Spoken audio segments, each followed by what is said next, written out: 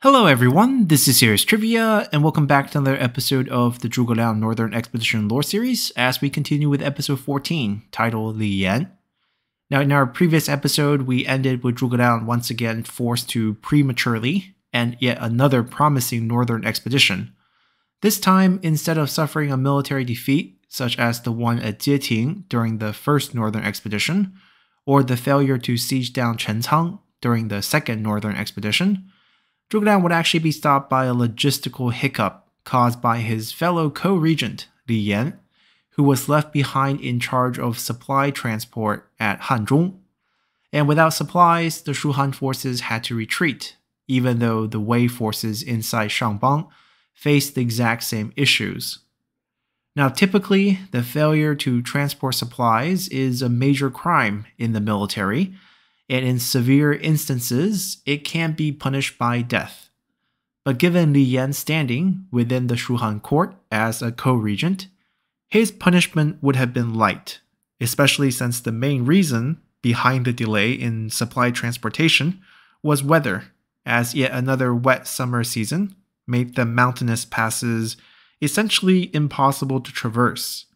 However, Li Yan's fatal mistake was that instead of taking responsibility for the problem, he opted to cover up the issue and deflect blame, turning the situation into a political ploy. First, he sent advisors Hu Zhong and Cheng Fan to inform Zhuge Liang that the supplies have ran out, which is materially different from having supplies but being unable to transport them through the heavy rain-filled roads. Then he set up a fall guy in Can Shu,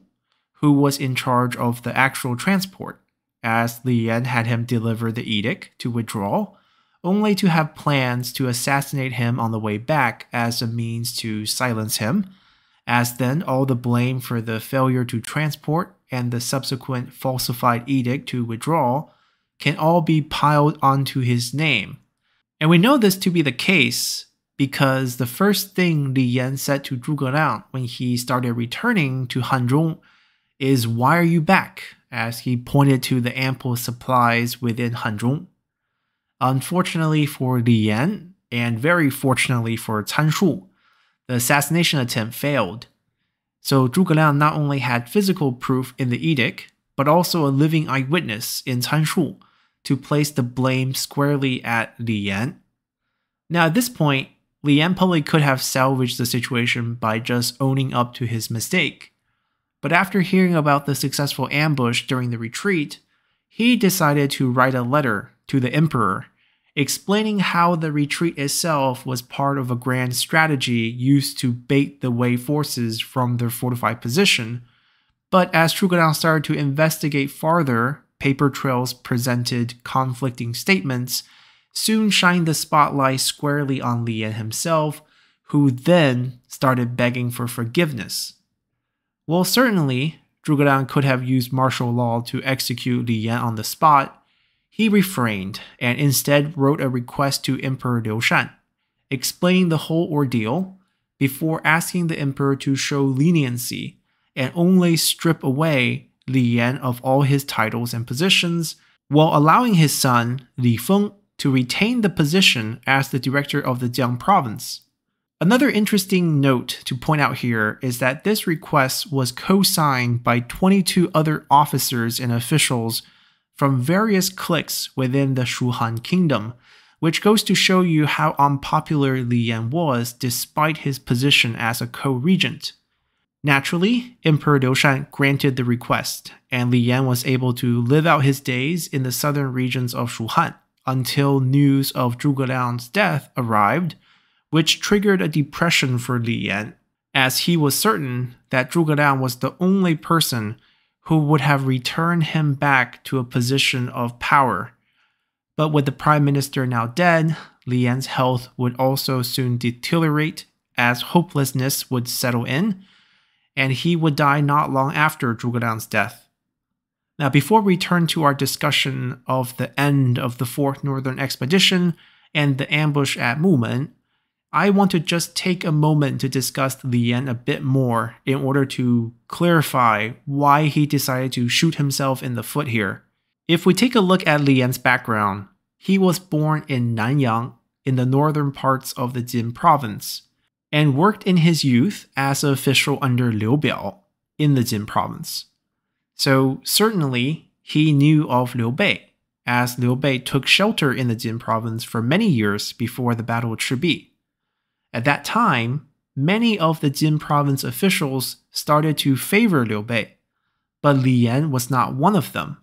as instead of fleeing with Liu Bei when Cao Cao attacked after Liu Biao's death, Li Yan fled west towards the Yi province,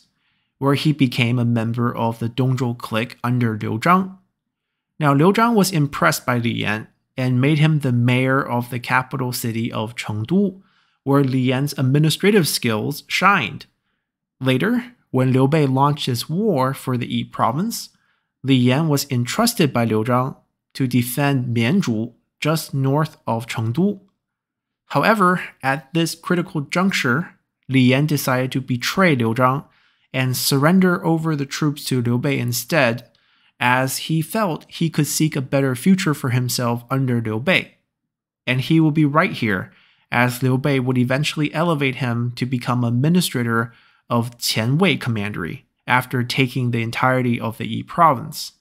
And here, Li Yan will continue to make a name for himself by repairing and constructing a new network of levees and dams. And not known to be a military talent, Liu Bei didn't bring him on the Yiling campaign. But precisely because he didn't take part in this disastrous campaign, he was able to come in as reinforcement at Yong'an or Baidicheng, where he would end up assisting Liu Bei in handling the affair of the state during Liu Bei's final year here. And for this reason alone, he would rise to become a fellow co-regent alongside Zhuge Liang after Liu Bei's death. However, the setup of this co-regency was never in his favor, as Zhuge Liang remained in Chengdu alongside the new emperor Liu Shan, while Li Yan was told to stay in Yong'an to guard the borders against Wu. Previously, Yong'an was a political center because Emperor Liu Bei was there, but after Liu Bei's death, Yong'an became a political wasteland, as Li Yan became increasingly unhappy with his station. Eventually, the peace with Wu would allow him to move closer to the capital, as he will be reassigned to the Jiang province in the southeast. But by this time, it was already clear to the court that Zhuge Liang was the true regent in charge, and Li Yan, who always had a difficult personality, was just a regent in name. So from this point on, Li Yan's goal in life was to elevate himself as Zhuge Liang's equal. Thus, when the opportunity came during Cao Zhen's invasion, he felt like he finally had some leverage over Zhuge Liang, as he initially told Zhuge Liang that he would only come to Hanzhong if Zhuge Liang was willing to rezone 5 of the eastern commanderies that were part of the Yi province into a new province called Ba, and make him the prefect of this new province. Essentially, Li Yan wanted Zhuge Liang, who was the prefect of the Yi province, to give up 5 of his own commanderies and give them to him, so that the two of them can both be prefects on equal terms. But Zhuge Liang turned him down, as redrawing the map of such a small state for political reasons seems like poor taste. Then Li Yan recommended that Zhuge Liang should take the 9 bestowments on himself and make himself a duke, which Zhuge Liang immediately turned down, as such a move would be akin to treason. But Li Yan offered this because he thought Zhuge Liang would be hungry for power like himself, and if Zhuge Liang makes himself a duke, then at least that will leave the position of the Yi province prefect open for himself to elevate to. But Zhuge Liang was never tempted by power or prestige and felt that the loyalty to the Han and Liu Bei was much more important than personal gains, so once again, he turned Li Yan down. And with just this letter of recommending Zhuge Liang to take 9 bestowment, Zhuge Liang could have killed Li Yan right there just by showing the letter to Emperor Liu Shan, as this was clearly treason. But Zhuge Liang didn't do that, as he still wanted Li Yan's help, So he asked once more for Li Yan to bring his 20,000 reserve troops into Hanzhong. And this time, Li Yan finally decided to just blackmail Zhuge Liang by hinting that Sima Yi had offered him a high post within the Wei courts if he defected. Now fearing the worst, and remembering what Ambassador Chen Zhen, who was from the same hometown as Li Yan, had told him before leaving for Wu, that Li Yan was a defection risk, Zhuge Liang finally offered a promotion to Li Yan by naming him the general of the cavalry, while also promoting his son Li Feng to take over as the director of the Jiang province in Li Yan's absence. And this finally enticed Li Yan to come to Hanzhong. So from all these little political bargaining from Li Yan, it is not hard to understand why he would eventually use the leverage of supplies against Zhuge Liang during this fourth northern expedition. While Li Yan would certainly ruin Zhuge Liang's campaign just when it seemed victory was finally within grasp, it ultimately would be his own undoing as Zhuge Liang became finally fed up with his ploys and showed him the door. So given everything, sparing Li Yan's life, in my opinion, was extremely merciful on Zhuge Liang's part. And with that, our episode here will also be coming to an end, as I feel it was important to fully present the rationale behind Li Yan's action in order to explain why the Fourth Northern Expedition ended the way it did, as the historical records covering this particular expedition are the most contradicting and confusing one of them all.